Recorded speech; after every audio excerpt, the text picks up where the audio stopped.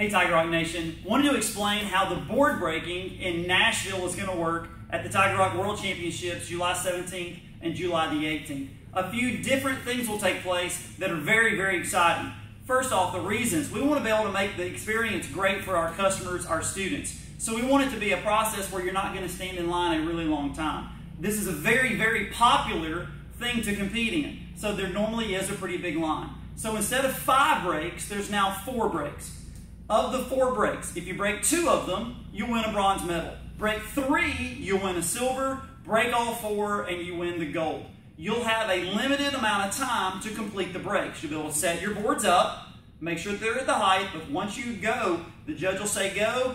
Colored belt students, that's green to red, you'll have 20 seconds to break the boards.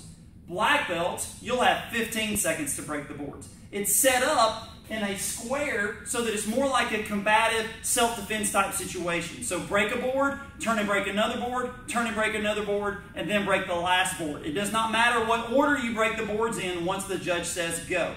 Again, you'll have a limited amount of time. The number of boards that you break in that amount of time, that's the medal you receive. We're going to show you the color belt techniques right now. So the first technique, or one of the techniques, is a number 1 side, then a number 2 side, a number 3 front kick, and then a downward elbow. He'll do the color belt ones. I'm going to time him so you can see an idea of how long it takes him, and then we'll set it back up and do the black belt ones. And go. Yes, sir!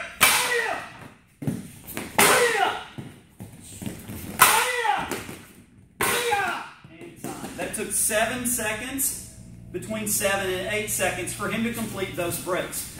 He's a black belt instructor, so he's able to flow a little faster. So a junior green belt who might need a little bit more time or remind him what the technique is, within 20 seconds should be able to accomplish that. But we have to set the students up for success so they know what those moves are.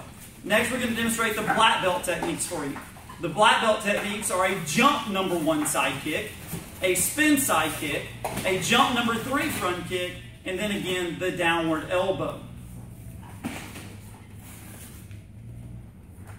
Ready to start, and again, when the judge says go, the student would begin. So, go. Yeah. Yeah. Yeah. Yeah. And stop. Again, 7 to 8 seconds, flowing right through between each technique. So again, black belts will have about twice that, 15 seconds, to complete those techniques through the process. If you have any questions, certainly contact Tiger Rock about how the process is going to work. It's going to be a fantastic addition for competitive aspect of it. A little bit of change, not the same way it's always been done, always getting better. And again, it should be able to help our students get through the line a little bit faster. We'll see you in Nashville.